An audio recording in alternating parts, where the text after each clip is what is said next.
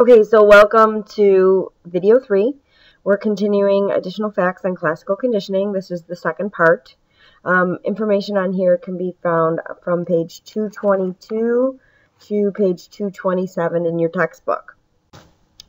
First person I want to talk about is John Watson. After Pavlov did research on digestion with dogs and he came up with the idea of classical conditioning, John Watson expanded his ideas. He is known as the APA president. He became APA president in 1915. He also titled the idea that we've been talking about, where you learn through experiences, as the Behaviorist Manifesto. And this is where behaviorism came about, the idea, the title, behaviorism. Psychology's content should be considered based off of the behavior one does. It's a method. Psychology should be studied by objective data rather than introspection. So he was one that really didn't agree with Freud, where all your unconscious nature really creates you who you are. He believed that it's an experience, and you have to learn from that experience. He wanted to look at prediction and controlling behavior, and he really believed to ignore a reference to inner thoughts, feelings, and motives. Today, most psychologists state one should not ignore the mental states, however, that both of these kind of work together. But he officially titled the idea as behaviorism. So what was Watson experiment? Watson experiment is known as the Little Albert experiment. The Little Albert experiment was a famous psychology experiment conducted by behaviorist John Watson and his graduate student Rosalie Rayner. Watson was interested in taking Pavlov's research further to show that emotional reactions could be classically conditioned. So fear can be classically conditioned. The participant in the experiment was a child that was called Albert B. Today we know him as Little Albert. He was around the age of 9 months. Watson and Rayner exposed the child to a series of stimuli, including a white rat, a rabbit, a monkey, masks, burning newspapers, and observed his reactions. There were no reactions. Okay, at this point in time, when you're 9 months old, if I showed you a white fuzzy rat, you probably wouldn't respond in any way. Okay, the boy initially showed no fear of any of the objects. However, the next time Albert was exposed to the rat, Watson made a loud noise by hitting a metal pipe with a hammer. If you hit and banged a metal pipe in my ear right now, I probably would jump. Okay, so that was causing a natural reaction. Naturally, the child began to cry after hearing the loud noise. After repeatedly pairing the white rat with the loud noise, Albert began to cry simply after seeing the rat. And this is where conditioning took place. Okay, just showing Albert the rat now, he was going to be fearful because he thought there was going to be a loud bang. Okay, so let's try this and apply it. Okay, so you have your UCS, UCR, CSCR. You set up the formula. Okay, always start with setting up the formula. Unconditioned stimulus, unconditioned response. Things that naturally make you react. Then you have conditioned, learned stimulus, and conditioned response, learned response. Okay, I always look at what the reaction was. Okay, so little Albert, okay, started to cry or have fear. Okay, so the reaction naturally, okay, would be fear. He was going to cry. What first made him cry? Was it the rat or was it the banging? Okay, if I were to show you a rat when you're 9 months old and you've never been conditioned by anything, you might smile, laugh, giggle. If I were to bang in your ear, okay, that would make you naturally respond. So it was the loud bang. Okay, so the UCS here would be the loud bang. The UCR would be the fear. Now, what is he learning? What is he learning to do? Look at the reaction. How does he respond again? Okay, well, once again, he cries and has fears. But now, what makes him cry and have fear? Well, it's the rat, if it's anything that's white. Right? That's what they were proving. Okay, so here's what the Little Albert experiment looks like. Again, make sure you have this formula in your notes. Okay, you have the neutral stimulus, which was the rat, which eventually becomes the conditioned stimulus. You pair it with the unconditioned stimulus, you get an unconditioned response. You pair it enough times, okay, and then all of a sudden the conditioned stimulus is going to cause a conditioned response to the rat.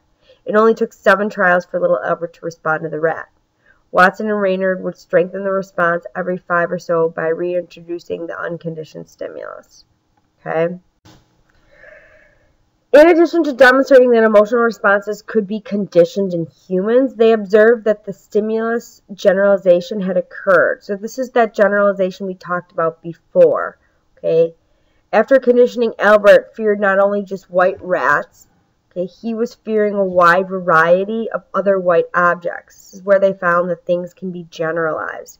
His fear included other furry objects such as white rabbits, white beards, and white masks. Okay, if you showed Albert at the age of 9 months anything that was white, he would respond.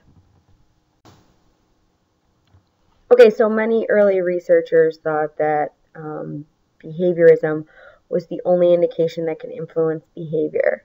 But there are now current researchers that believe that cognition and the biological influences could also influence learned behavior. So this is extending Pavlov's research on the cognitive process and how that influences us along with the behavioralist process in learning.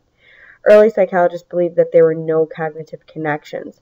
Martin Selman's discovery of learned helplessness helped prove that cognition does influence learning.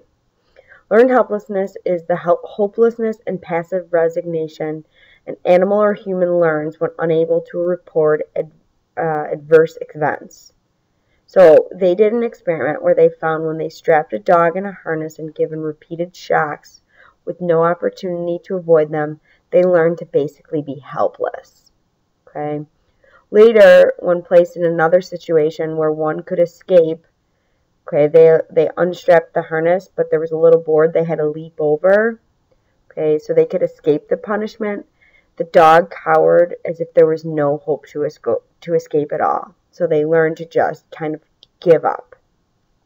In contrast, animals able to escape the first shock learned personal control and that they can escape any situation. Okay.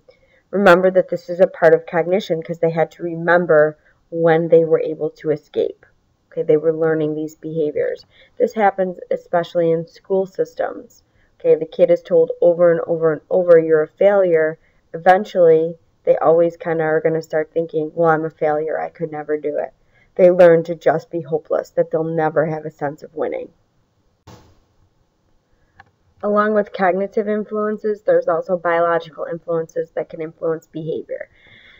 Researcher John Garcia believes firmly that animals and humans can both be classically conditioned, and he tried to prove this study, or he found this study, when looking at rats.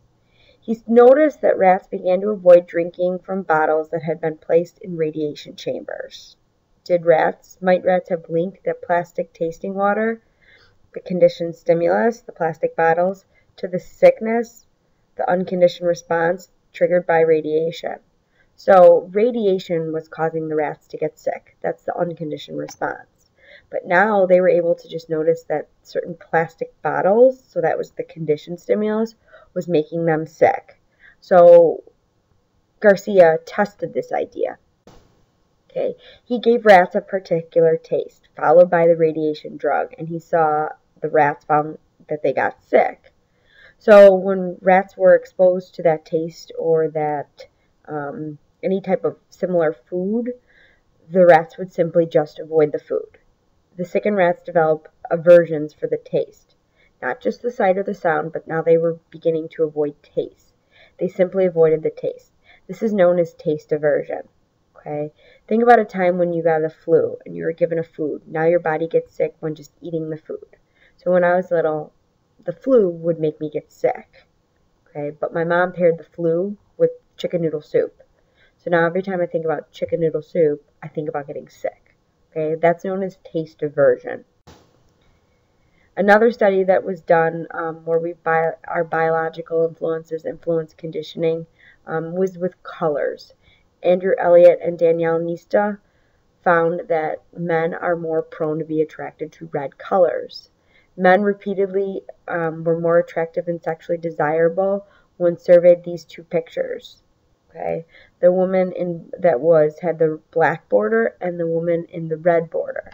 They surveyed hundreds and hundreds of men, and they showed repeated pictures, women with the borders of red and women with the borders of black. And what they found over and over again, even though this is the same woman, they retested the same men, and they found the men would choose the women with the red borders over and over and over again. For animals and for humans, red biologically signals in our body that for women, we're beginning ovulation. We're beginning to increase our blood flow. And that for some animals and for humans long ago, that was a survival trait. So they believe that we've passed down this gene in men, and men maybe aren't even aware of it, but red signals for men that women are able to ovulate and then they could reproduce, and that's why men should be more prone to instinctually choose the red traits. So Garcia, Elliott, and Meestel ideas all support natural selection, where conditioning helps aid survival.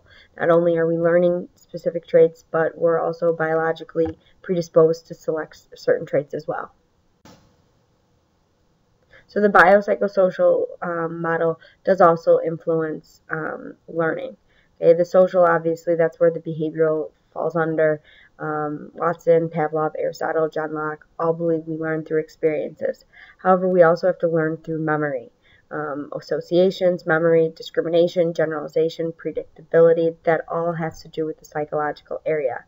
And then the biological influence in terms of learning, well, we have biological reflexes, the natural reflexes that get trained, and we also have food traits our body inherits, and then our traits that we inherit, specific colors, and so forth. So all of these work together to really influence learning. Pavlov's legacy. Pavlov is still supported today in terms of these ideas. All our organisms learn to adapt from their environment. They learn from their environment. Pavlov shows us how we can study learning objectively. Okay, we can study how many times, and we could actually set up experiments in terms of how kids can actually learn things. And we still use classical conditioning today, and you're probably going to see them in several units. We use classical conditioning in schools. We use classical conditioning in advertising. Okay, they pair many attractive women with cars, meaning that you're going to be, if you buy that car, you're going to get an attractive woman. That's all classical conditioning, and they use classical conditioning in therapy techniques today.